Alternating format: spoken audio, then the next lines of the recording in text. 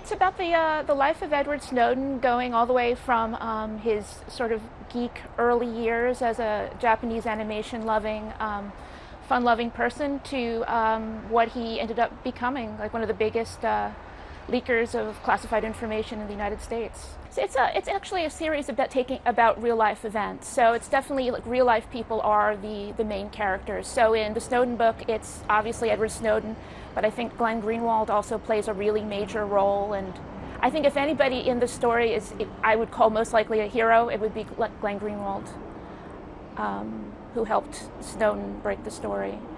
Everybody's in there, like Vladimir Putin, Obama, they're all comic book characters in the story.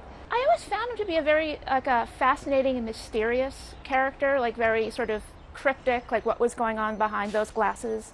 And I've also been very fascinated by truth tellers in general, people who sort of beat the odds and say things that need to be said, but that other people don't want them to say. I'm a blogger and a writer. I've written a couple of comic books for Marvel Comics. I did specials on The Punisher and the X-Men. I come from, I guess, what they call geek culture, like comic books and video games and animation. And he did too. He was a big fan of video games and Japanese animation, and he kind of styled himself as a geek.